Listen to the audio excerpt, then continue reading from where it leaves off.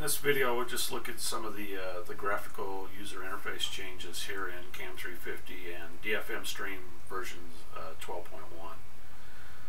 You will notice a slight color change here. This is just an artifact of upgrading to the newer Microsoft type interface.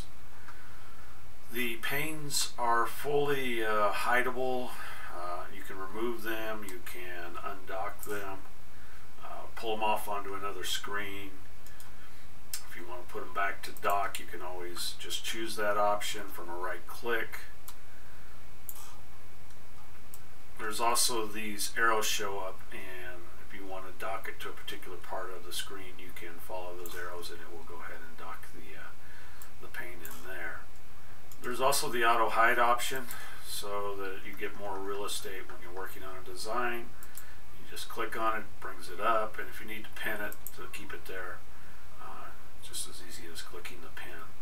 Things like the message window that don't get used that often, that's a nice change that you can go down there now and auto hide that, and you just look at it when you need to see if there's anything in that window. All in all, it's just designed to give you a better interface and allow you to customize the interface more.